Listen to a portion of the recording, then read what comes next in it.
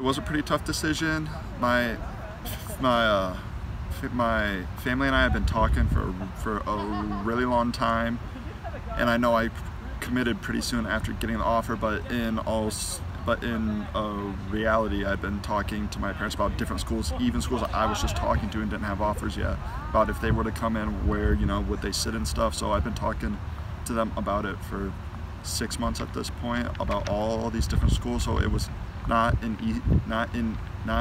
easy decision, but it was a pretty informed decision and the right decision for me.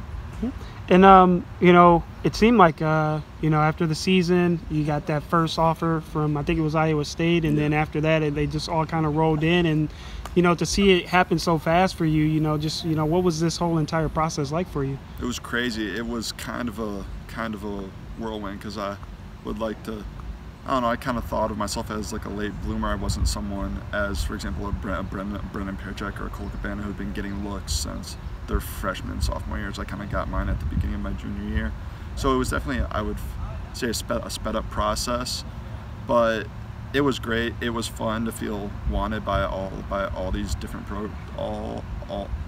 all these different programs, and so overall I would say that I have no complaints about this whole experience. Yeah, what would you like to say to the Kansas fans and what they can expect from you when you step on campus?